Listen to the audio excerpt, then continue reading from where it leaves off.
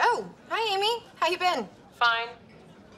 From this angle, I can see up your nose. Yeah, it's a great time to be alive, isn't it? Hey, don't worry. My problems can wait while you two hens finish your clucking. Look, Sheldon, Leonard is dating Priya. She's staying with Raj. That means you're all probably going to be hanging out there more. Penny, I'm sorry you got dragged into this.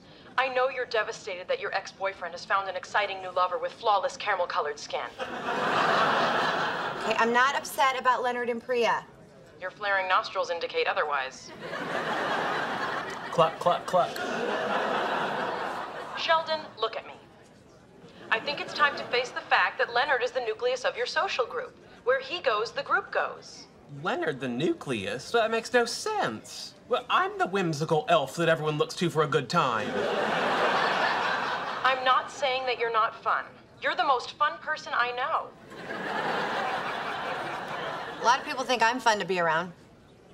Don't be needy, bestie. That's probably part of what chased Leonard away.